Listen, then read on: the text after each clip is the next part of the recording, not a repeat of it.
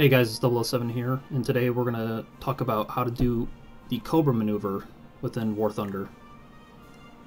Briefly, I just want to talk about how grateful I am for all the support and comments that you guys did. I tried to respond to every one that I could, those that I could find. Really, thanks for all the feedback and all that. Honestly, it just really helps. And I'm glad that it, took off in a way. I mean, it exploded. Let's be honest here. The amount of views and the amount of responses, and I'm really happy that people enjoyed the content. And like I said, I'm trying to improve this content creation. Although I can't say I'm really a content creator in this sense. I'm more of just trying to extend my forum posts via YouTube. That's kind of the way I'm doing this kind of stuff. But really, once again, can't thank you guys enough. The likes, the subscribers, you guys are really awesome. That was really cool. But we'll just get right back into it right here with the plane. I might talk a little bit more later in detail about this aircraft, but I'm gonna be right up front with the how to do this stuff. So let's just go ahead and get into it. I'll just go ahead and get a test flight going, and we'll jam it. And I'm going to talk about the settings more in depth this time. Basically talk about what is needed control-wise in order to initiate the Cobra. So I'll go right ahead and go to controls. And right up here, we got controls mode right up here. I did this in some of the comments and all that, but this video will hopefully cover everything with regards to this stuff. So this option right here, toggle controls mode, is the button that you want to program. It's unprogrammed in the game initially. I went right away and put it to tilde, and I want to see if I can grab a window here quick. Let's see. Keyboard. Image.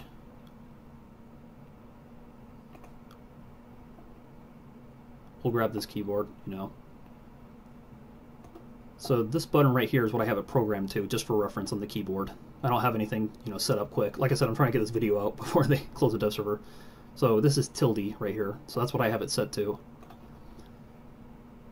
So with tilde set, you get this thing where you can cycle the controls. So first you go into simplified, after mouse control, of course, or mouse aim is what it's called. Then you go to control realistic, and then full control. And to do the maneuver in the J35, you only really need the last two, realistic and full. And, I could go more into depth with this stuff, or even people could even talk about it or ask about it in the comments, it's your call. But basically what the realistic control and the full real control allow is greater authority to basically tell the instructor up here to back off and give you more of the plane's authority. And with all that, you basically gain the authority to greatly pitch the aircraft and do these maneuvers. And I only use it briefly when I do these maneuvers. It's very brief. It's to get the control authority, throw the angle of attack.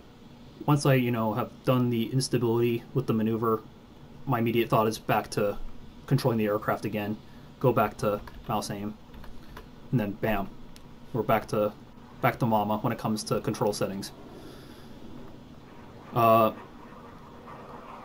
there's nothing really much more beyond that. It's a cyclical thing. People asked about it. Is there a control that just takes me directly to it? I have not found anything, and as far as I know, from digging all that stuff, I don't think it exists. It would be a great thing to add. Gaijin, if you're listening or looking at this, that would be a really cool thing to add. But we'll go ahead and get into it. So add power. The Draken takes off about 300 something kilometers per hour. This plane's I'd say mostly spaded. The one I flew before was actually stock for the J35 and the Cobra, or the Draken and the Cobra video. That was stock. And a lot of people asked about, why aren't you ripping and all that, and I couldn't tell you.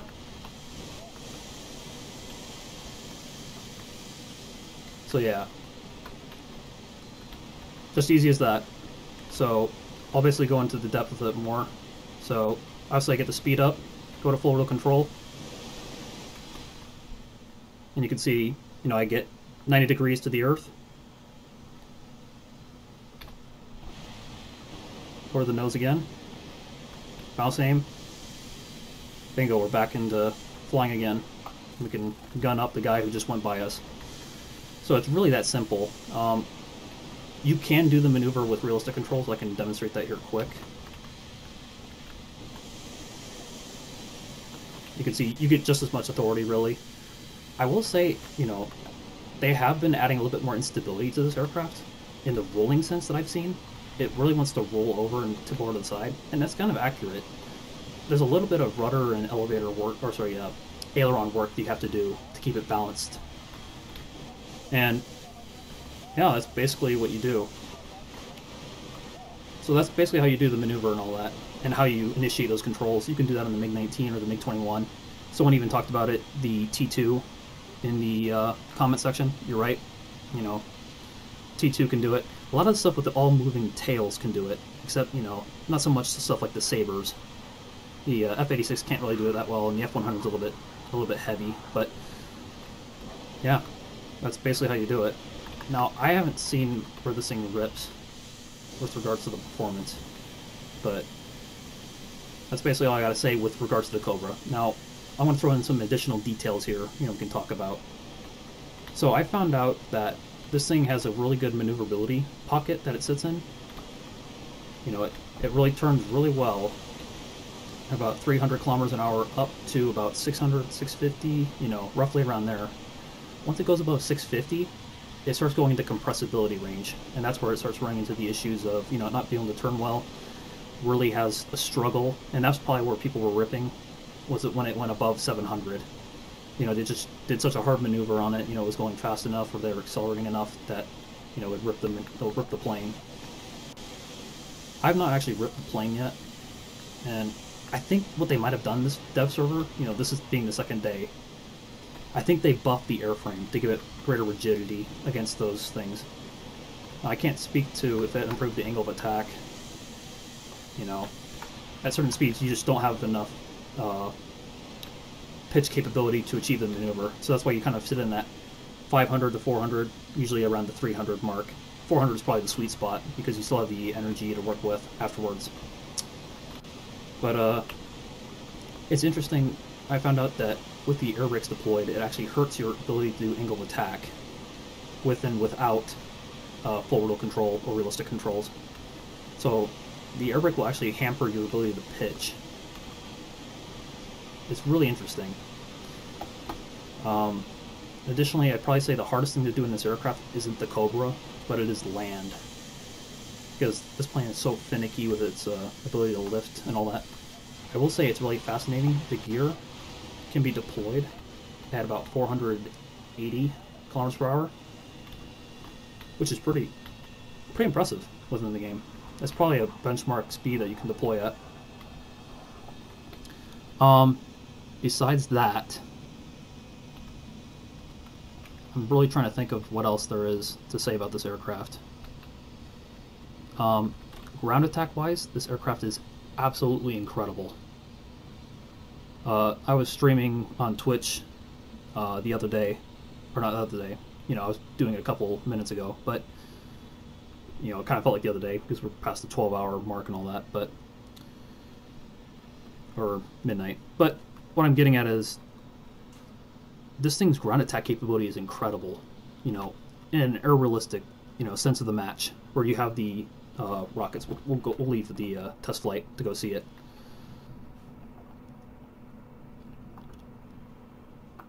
The 57B rockets, these things will take out pillboxes, but the way that they're aligned on the plane will show it. The fact that they're so inlined on the aircraft gives it incredible accuracy. You can take out a pillbox 100% of the time almost. Like, you would have to really try to mess up upon, you know, trying to get this stuff. So these are really good. I haven't really messed around with the penetrating rockets. I'm assuming they're the same kind of style of rocket, you know, accuracy wise.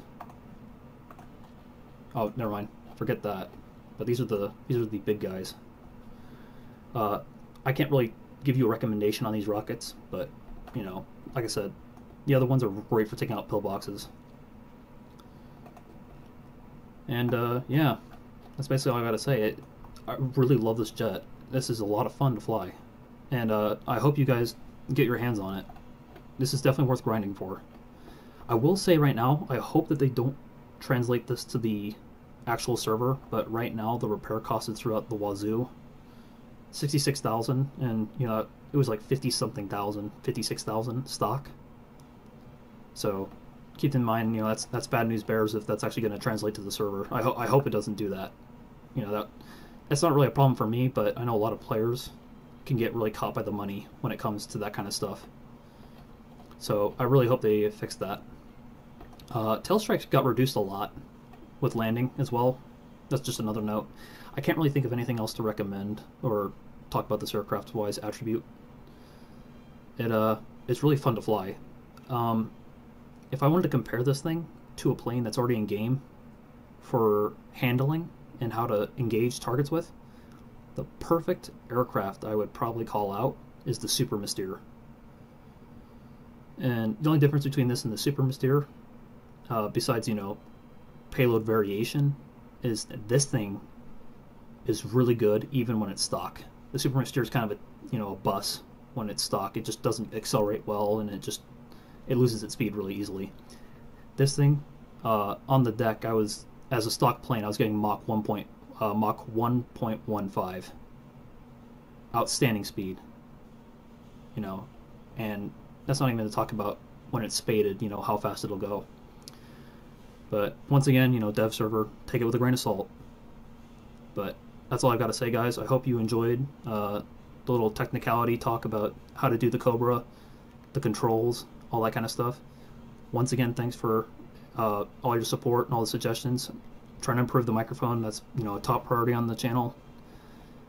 And yeah, that's all I've got to say. Take care, guys. Have a good one.